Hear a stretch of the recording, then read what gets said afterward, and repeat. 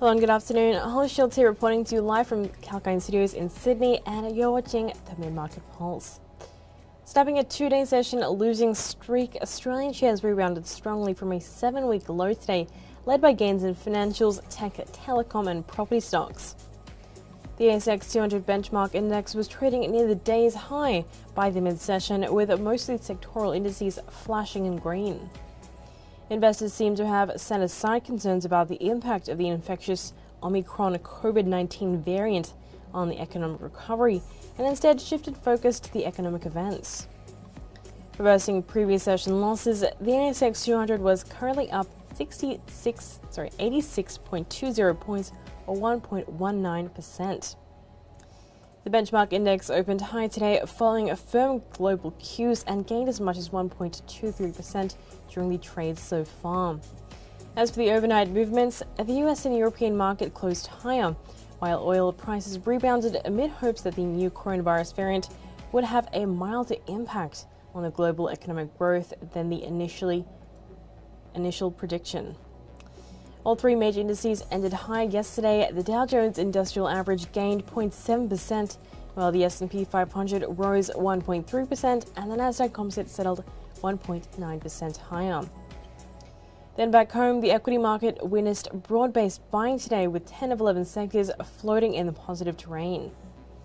The financial space was the top performer with a 1.7% gain, followed by telecom, which rose 1.3%, and AREIT, tech, consumer discretionary and industrial sectors also witnessed a surge in buying, with each gaining over 1%.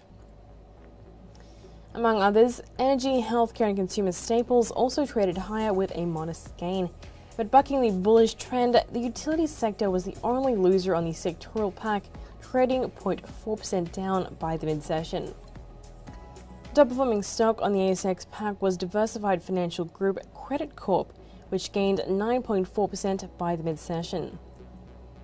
Other top gainers include Mineral Explorer, Orocobre, Financial Services AMP, and service retailer Collins Foods, as well as law firm Omni Bridgeway. Then on the losing side, West African gold miner Perseus Mining was the worst performer, with a 2.5% loss. Other notable losers include steel manufacturer BlueScope Steel, dairy and cheese business Bega Cheese, metal and recycling company Sims, and financial services group Netwealth. Now, before we move on to the newsmakers, let's take a short break.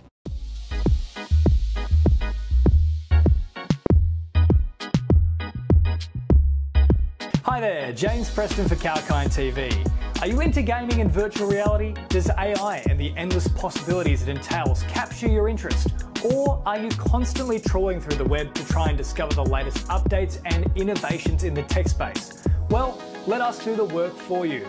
From the latest product launches to shocking affairs on the World Wide Web, exclusive interviews and information about the top companies like Apple and Google to brand new tech startups vying for your attention. Kalkine's Tech Beat has the latest in what matters in the world of technology.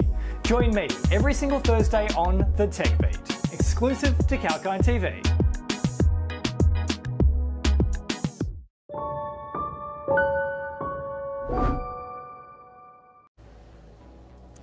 Welcome back, Holly this side. Let's move on now to stocks that created a buzz on the ASX.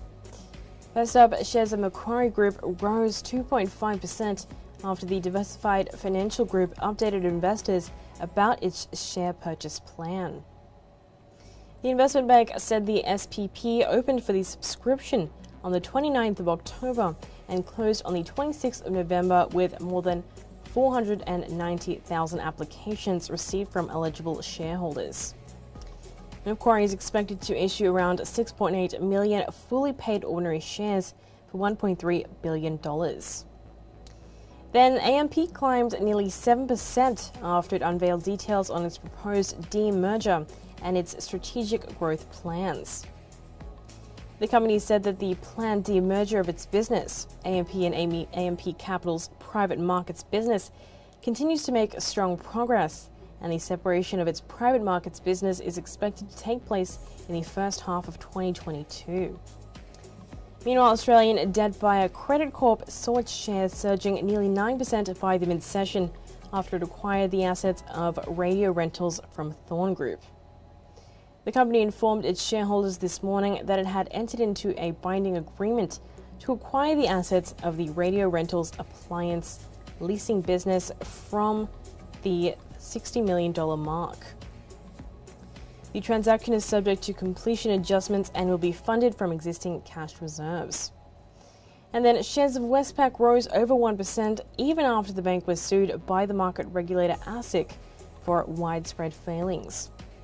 Flanders said this morning that it had reached an agreement with the Commission to resolve 6 separate long-standing matters through agreed civil penalty proceedings filed in the Federal Court of Australia. And auto parts maker GUG shares entered into a trading halt pending an announcement regarding an entitlement offer. The company has inked a pact to acquire tow bars and trailer parts business Auto Pacific Group for $744.6 million. GUD will buy it from the Australian private equity investor Pacific Equity Partners. Well, that's all for now on the Mid-Market Pulse, but stay tuned for more on Kalkine TV. Holly Shields signing off.